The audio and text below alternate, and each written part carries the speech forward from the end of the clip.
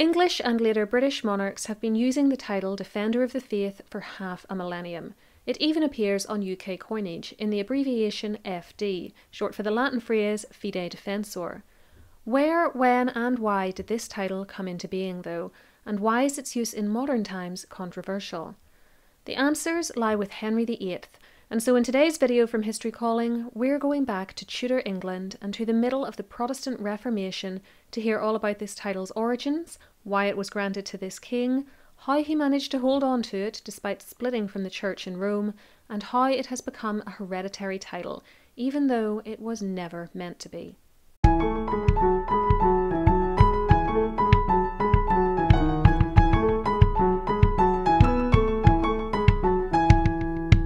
The year is 1521, and across Europe the new and scandalous religious ideas of a German man and former Catholic priest named Martin Luther are spreading like wildfire, threatening the Catholic Church's monopoly on Christianity on the continent as Luther criticises its religious and financial practices. In particular, he has just written a book called On the Babylonian Captivity of the Church, which was published in the autumn of 1520 and which attacked the validity of most of the seven sacraments and called the Pope the Antichrist. This Pope, whose name is Leo X, doesn't need to worry about England succumbing to these radical ideas though. For its king, Henry VIII, is a devoted son of the Church, and he's so angry at what Luther is saying that he's also written a book entitled Assertio Septem Sacramentorum, meaning Defense of the Seven Sacraments, which is published in the summer of 1521, and which defends his religion and specifically calls out Luther's aforementioned book. There are disagreements within the historiography as to whether Henry actually authored this, or if he essentially used a ghostwriter, but on the whole it appears that he did compose it, though possibly with some help from the likes of his top minister, Cardinal Thomas Wolsey, or future top minister, Thomas More. He dedicates the book to the Pope, telling him in a virulently anti-Lutheran letter that,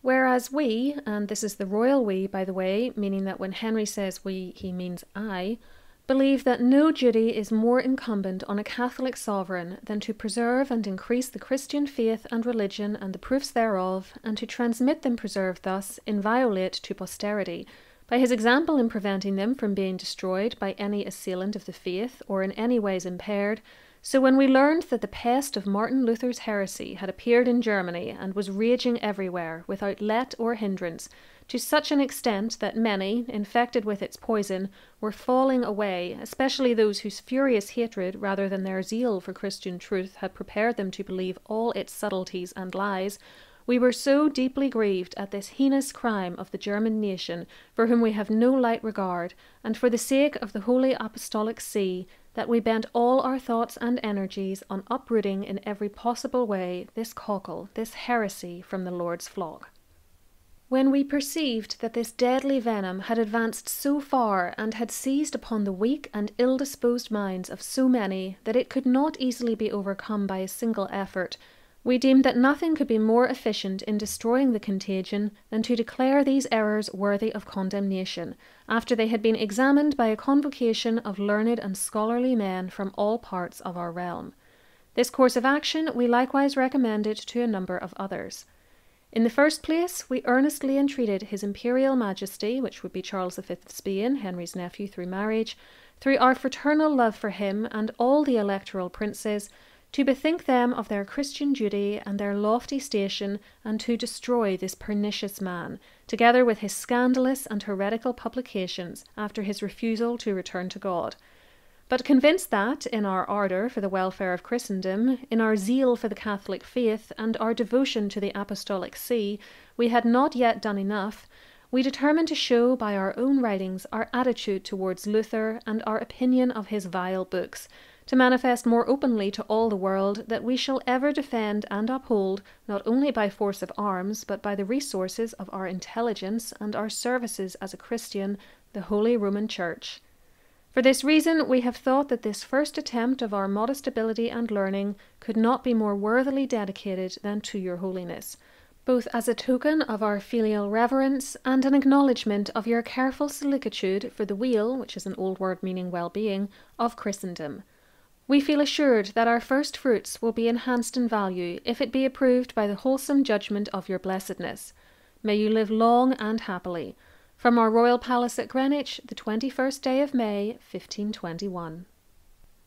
When Leo is presented with the book at the start of October, he very quickly issues a papal bull which is addressed to Henry, and which is equally effusive in his praise of the king as Henry's letter had been of him. This bull reads, in part, "Considering that it is but just that those who undertake pious labours in defence of the faith of Christ should be extolled with all praise and honour, and being willing not only to magnify with deserved praise and approve with our authority what your majesty has with learning and eloquence writ against Luther, but also to honour your majesty with such a title as shall give all Christians to understand, as well in our times as in succeeding ages, how acceptable and welcome your gift was to us, especially in this juncture of time,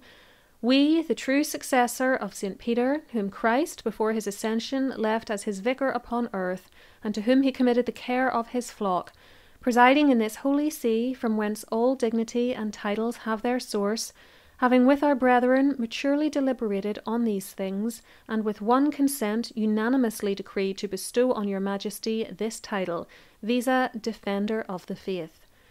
And as we have by this title honoured you, we likewise command all Christians that they name your majesty by this title, and in their writings to your majesty, that immediately after the word king they add Defender of the Faith. Having thus weighed and diligently considered your singular merits, we could not have invented a more congruous name, nor more worthy of your majesty, than this worthy and most excellent title, which as often as you hear or read you shall remember your own merits and virtues. Nor will you by this title exalt yourself or become proud, but according to your accustomed prudence, rather more humble to the faith of Christ, and more strong and constant in your devotion to this holy see by which you were exalted.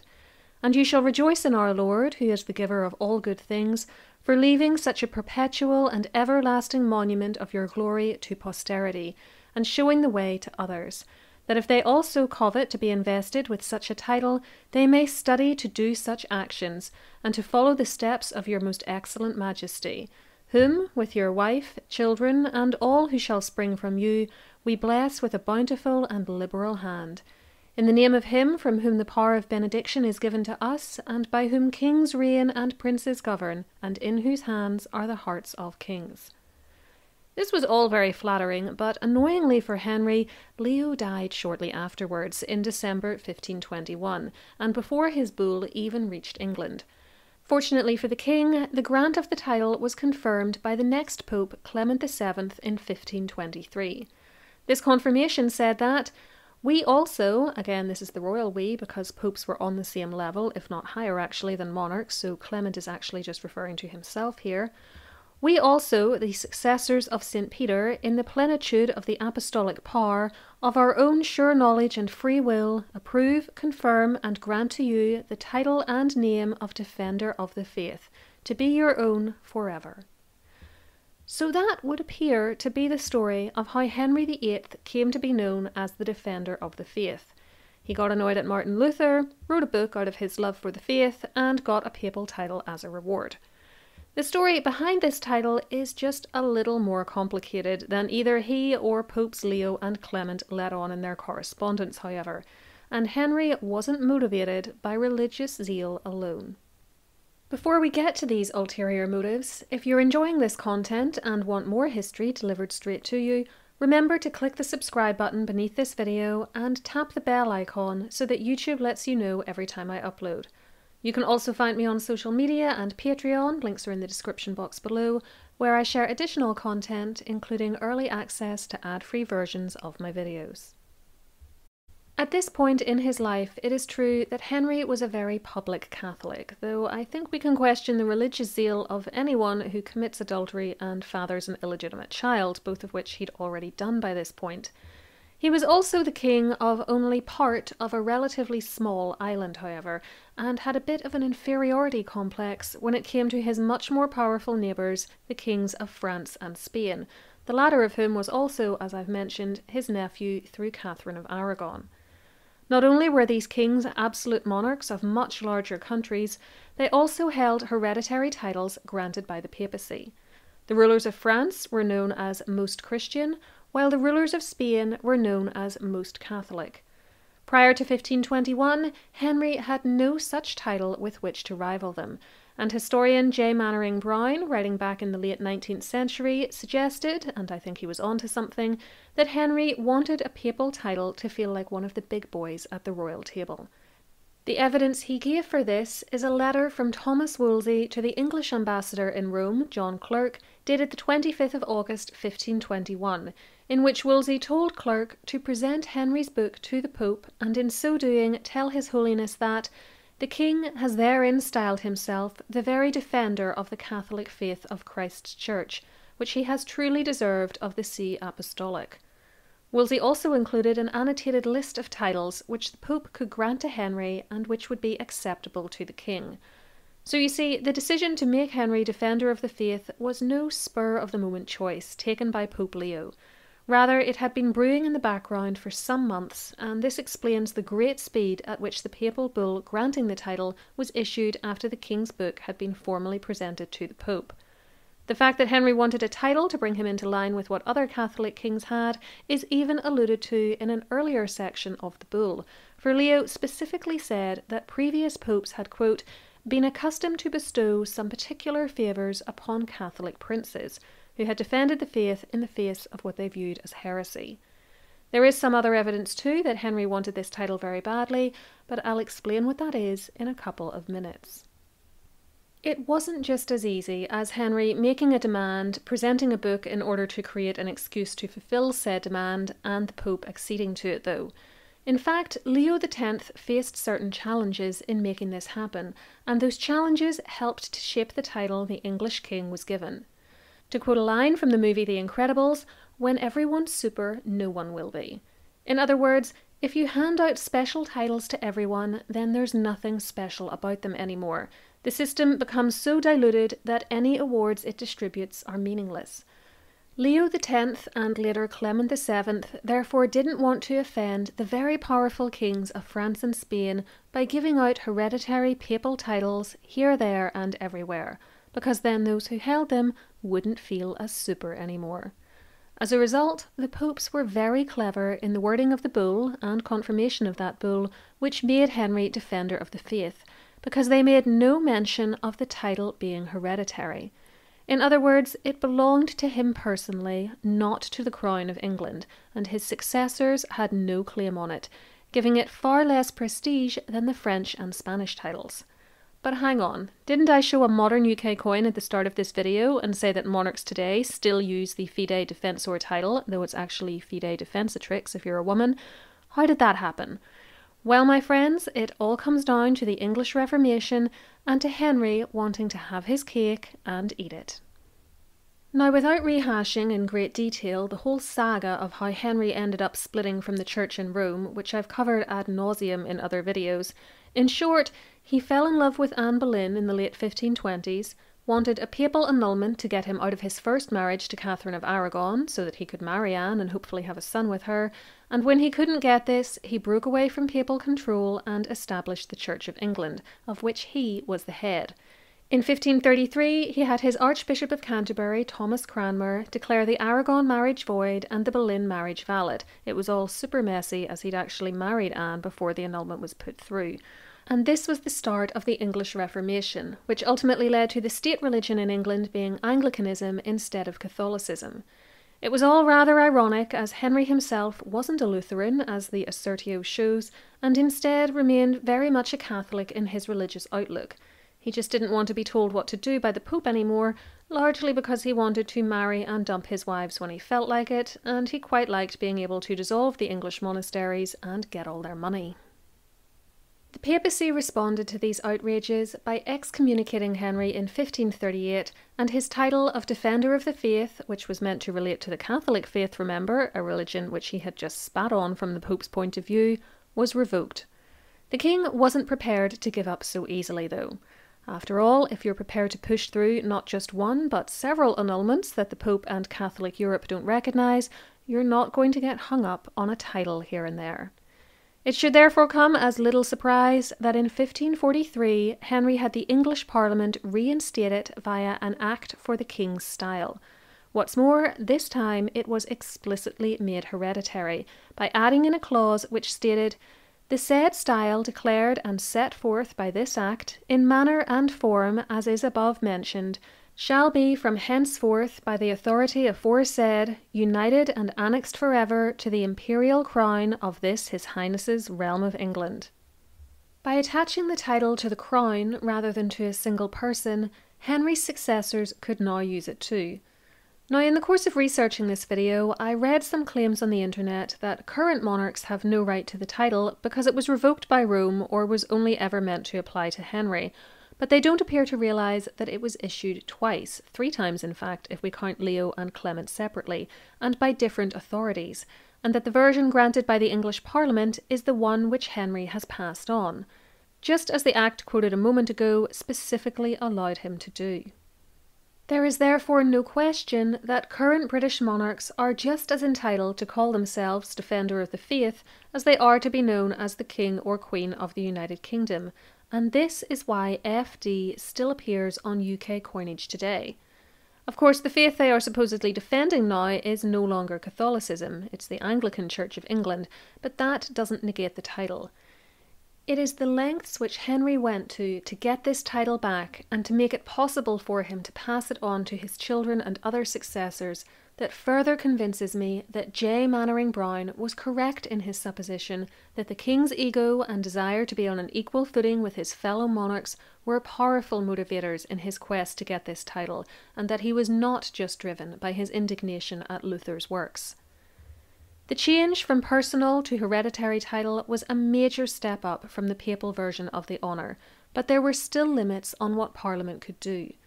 The new Defender of the Faith appellation applied only in England, Wales and Ireland, then later Britain and Ireland, then the United Kingdom and its territories, whereas the papal title had ordered all Christians to address Henry as such. Still, it was presumably a price worth paying to get to use the title once more without having to submit to Rome's authority. Henry died in 1547 and was succeeded by his son Edward VI, who ruled until 1553. When he died, the crown went to his half-sister, Henry's elder daughter, Mary. Now, the Defender of the Faith title, which the steadfastly Catholic Mary I had inherited, left her in a sticky situation. She had no interest in defending the Church of England, as she was intent on returning her country to papal obedience, and she had the Act of Style which granted it revoked by Parliament in 1554. Somewhat bizarrely, though, she continued to be called Defender of the Faith, even without papal or parliamentary authority. I can't tell you why she allowed this, except that the title was perhaps now so familiar to the English that it was done in order to preserve some sort of continuity with her father and brother's reigns during a period which was otherwise filled with considerable religious upheaval and change. This is just a guess, though. When her Protestant half-sister Elizabeth came to the throne in 1558, she soon had the Marian Act repealed, thus restoring her legal right to be known as Fidei Defensatrix, and the title has been in use ever since, though it hasn't appeared on all coinage since the Tudor period, just in case you see a coin that doesn't have it and wonder what's going on. The only non-Anglican monarch after Mary to hold the title was the Catholic James II, who reigned from 1685 to 1688, before he was ousted in favour of his Protestant daughter and son-in-law. Unlike Mary I, however, I'm not aware of any move on his part to drop the title. The assignation has caused some additional controversy much more recently. In 1994, the then Prince of Wales caused a media storm when he said he would prefer to be known as the Defender of Faith rather than Defender of the Faith, in what was seen as a nod to the much more multicultural nature of British society by the late 20th century. He later walked these comments back, however, and the title was not altered when he became King Charles III. So as it stands, the British monarch is still called the Defender of the Faith, and it doesn't look as though that will change anytime soon. Despite Rome's revocation of the title in the 1530s and the belief of some that there is therefore no legal foundation for modern sovereigns to use this appellation, Henry VIII's use of the English Parliament to grant it to him and in a hereditary format has ensured that in fact it is valid under UK law. It is, of course, the height of irony that a man who wrote a book in support of Catholicism and was granted an honour announcing to the world that he was that religion's defender ended up initiating the Protestant Reformation in England. But that's Henry for you. I hope you've enjoyed this look at the history of the title. Before I go, thank you as always to those of you who support me on Patreon or by making one-off donations using the thanks button below videos. Let me know in the comments if you think the monarch should continue using this title, and for more on the history of English royalty, try one of these options next. Whatever you select, please enjoy, and until next time, keep learning.